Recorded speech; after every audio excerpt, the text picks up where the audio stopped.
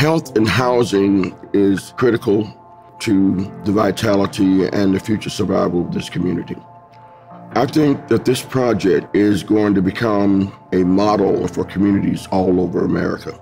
The community healthcare center concept was founded in Mississippi.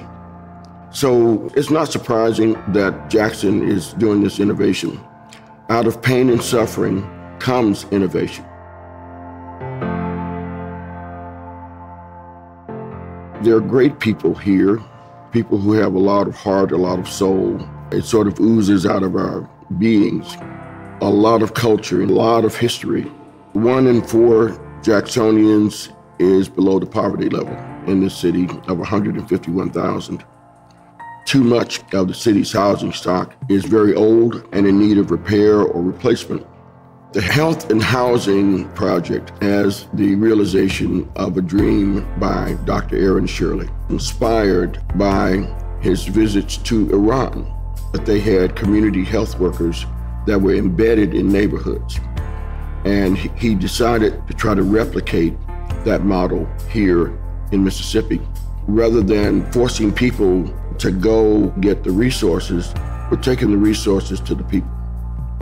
The Pearl is going to be a $28 million, 76-unit senior living facility. And we're embedding a federally qualified healthcare center in the facility where the average resident can readily access that healthcare without much effort.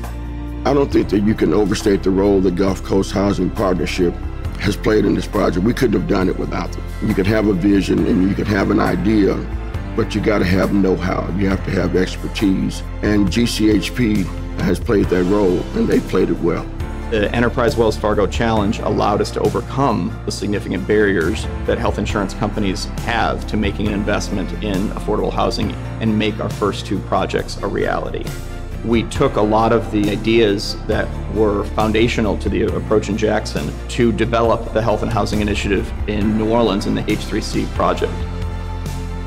The leadership of Pearl Street AME Church has played a vital role. They had a vision for something beyond the church walls that would provide great housing, but that also would provide great health care. This project probably has a greater coming together of various resources than any other project I've ever been involved with.